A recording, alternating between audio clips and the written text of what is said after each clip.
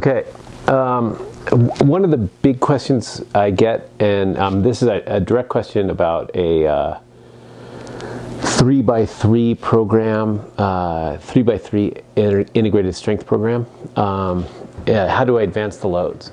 Okay, with integrated strength, we are doing a total body strength exercise, a finger strength exercise, and a mobility exercise in a small circuit, usually done 3 times through. That takes athletes about 15 minutes, and then maybe we'll do 3 of those groups for a total of a 45-minute workout. Pretty good, solid maintenance training plan. It's also good for advancing strength if you're doing it frequently enough. But I got the question, I'm stuck at this load and I'm not improving. And what we see with an athlete like that is either the athlete isn't pushing very hard or the athlete is already at a very high level.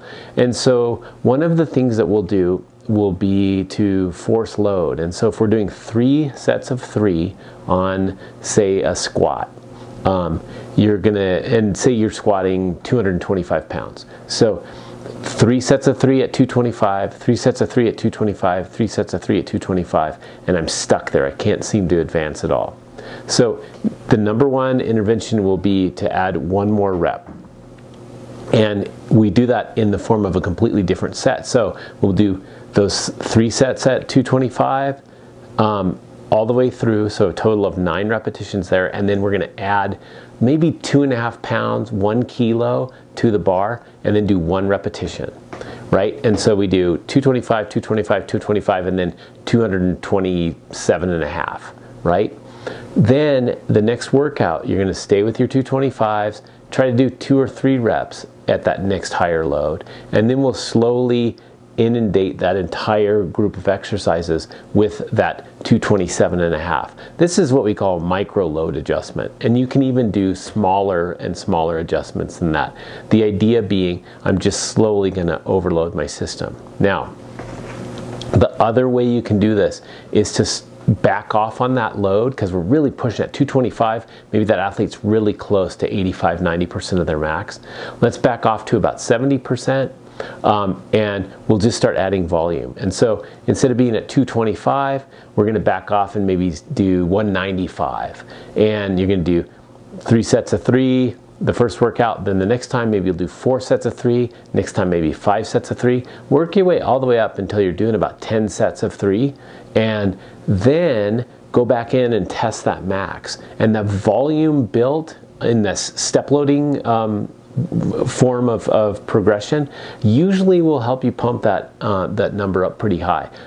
You'll probably see your max strength bump up by maybe 5%.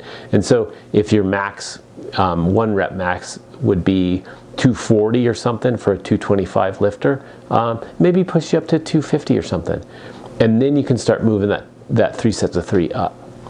Okay, second part of this question is, why do you feel like that load needs to increase? And this is a really valid question.